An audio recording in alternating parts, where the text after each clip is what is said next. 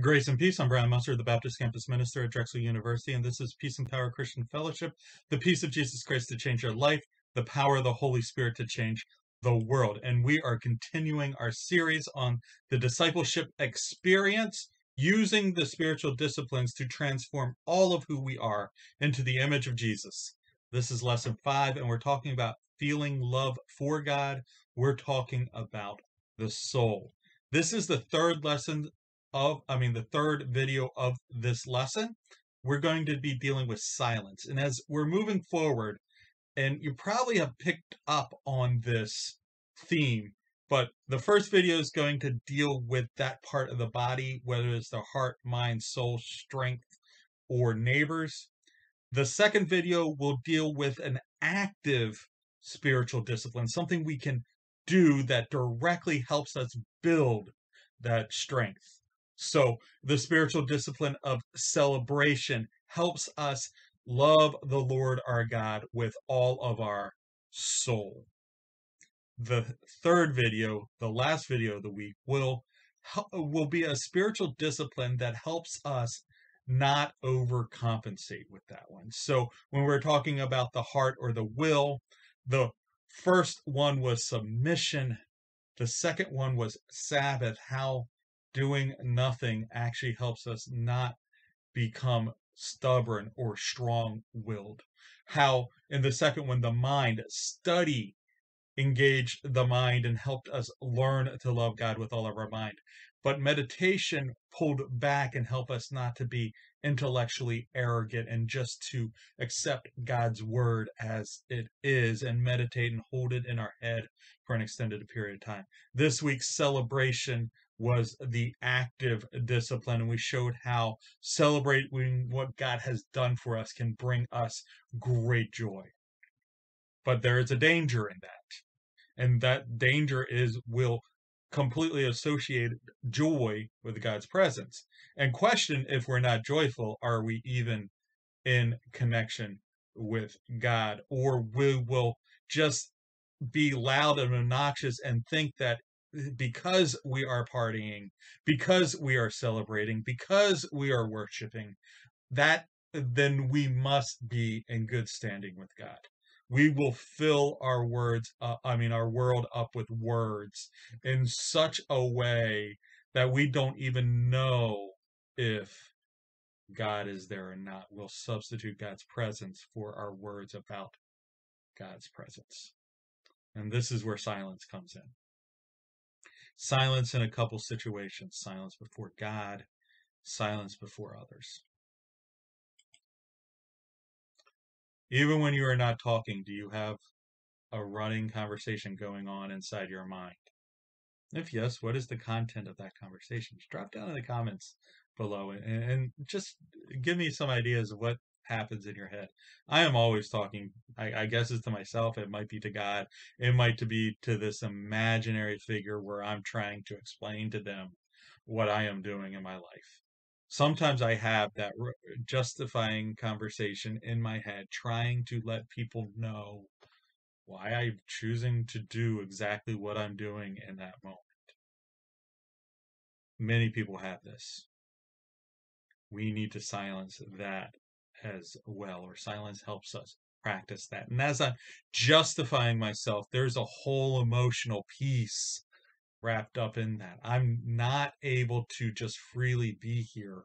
I have to, in some way, plead my case, even if it is just to myself, that I should be here. One reason we can hardly bear to remain silent is that makes us feel so helpless. We are so accustomed to relying upon words to manage and control others. Silence is intimately related to trust. Silence is one of the deepest disciplines of the Spirit simply because it puts a stop on all of our self-justification. Or a life without a lonely place, that is, a life without a quiet corner, easily becomes destructive. When we cling to the results of our actions as our only way of self-identification, then we become possessive and defensive and tend to look at our fellow human beings more as enemies to be kept at a distance than as friends with whom we share the gifts of life. Silence helps us be okay in the moment without having to reason and justify our very existence, either before others or before God. Silence helps us just live in the okay emotion of just being, without fear, without despair, without worry that we need to compete and justify ourselves against others.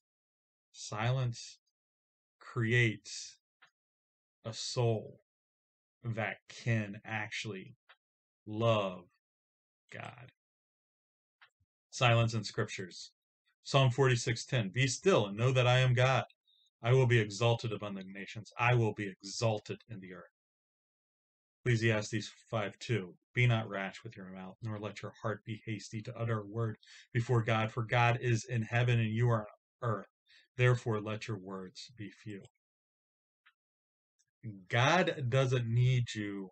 Your worship, your words, what we try to change the world with more than anything else, God doesn't need those. God doesn't need you to praise and worship him. It's good. It helps you relate. It's actually admitting the truth. Worship and celebration is an awesome thing, but God doesn't need it. We can be still, and God is still going to get his glory. Be not arrogant with our words, thinking that our words are more important than what they are.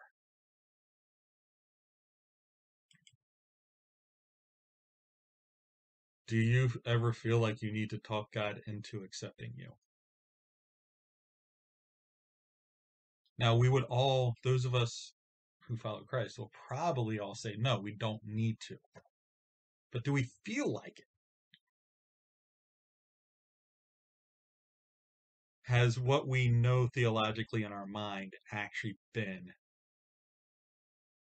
inputted into our heart? Silence might be a good way to start moving some theological truths from the mind to the soul. Silence in scriptures. Again, Isaiah 53:7. He was oppressed and he was afflicted, yet he opened not his mouth, like a lamb that is led to the slaughter, like a sheep that before its shearers is silent, so he opened not his mouth. Jesus in silence. And the high priest stood up and said, have you no answer to make? What is it that these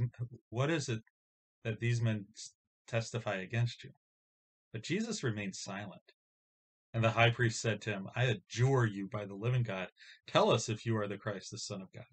Jesus said to him, you have said so, but I tell you, from now on, you will see the Son of Man seated at the right hand of power and coming on the clouds of heaven. Jesus in silence before Pilate. Now Jesus stood before the governor, and the governor asked him, are you the king of the Jews? Jesus said, you have said so. But when he was accused by the chief priests and elders, he gave no answer.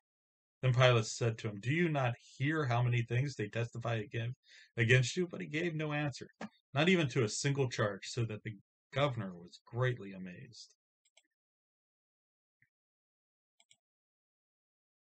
Why was Jesus silent when facing these officials? How does being falsely accused make you feel? Do you still have an ongoing imaginary conversations in your head about a time when you felt falsely accused? Jesus was able to be silent while being accused. That's huge, because he did not, he knew, he had faith, he had knowledge that it was going to be okay. He did not have to justify himself before these people because he was already safely secured in the hand of the Father.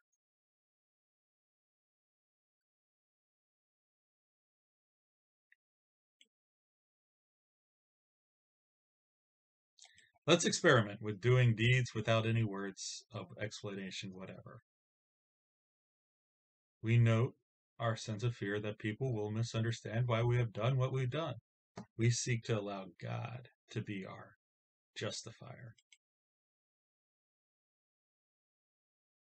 We could be nice, be kind, love others, without having to justify those results, without having to defend them. This is kind of a quote from a student. It's coming from Dallas Willard's The Spirit of Discipline about a student practicing this idea of silence and solitude. I want you to hear this and hear the place he's coming from. The more I practice this discipline, the more I appreciate the strength of silence. The less I become skeptical and judgmental. The more I learn to accept the things I didn't like about others. The more I accept them as uniquely created in the image of God. The less I talk, the fuller are words spoken at an appropriate time. The more I value others, the more I serve them in small ways, the more I enjoy and celebrate my life. The more I celebrate, the more I realize God has been giving me wonderful things in my life. The less I worry about my future. I will accept and enjoy what God is continuously giving me. I think I am beginning to really enjoy God. It's interesting to see in this quote how this idea of silence, not having to justify ourselves before God or others, that we can just accept the world as it is, has really impacted his emotional well-being so that he can experience joy and celebrate God. Going back to the previous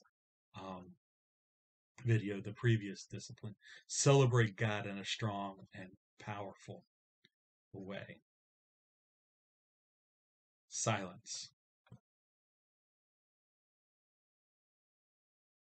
It's the spiritual discipline that allows us not to be overcome with our words and how we feel about God. It gives us space to feel love for God instead of just space to talk about how we should be feeling love for God.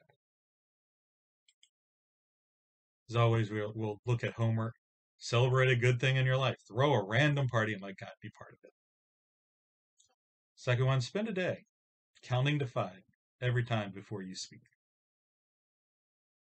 Again, continue to practice one specific spiritual discipline every day this week to try to form that discipline as a habit. Continuing to look forward, next week we'll talk about strength, our bodies, our physical actions, how we use force or energy to make a difference or an impact in the world. And then our neighbors is coming up, and then how we put this all together as a whole entire person. As always, there are 3 ways to join. In-person Sunday nights at a new time, which is 5. Live Monday night, 7 p.m. via Zoom. That link will be in the description below. These weekly wrap-ups on YouTube and WordPress. I'm all over the social media, Instagram, TikTok, Twitter, Facebook, LinkedIn, WordPress, and YouTube. Those links are in the in the description below.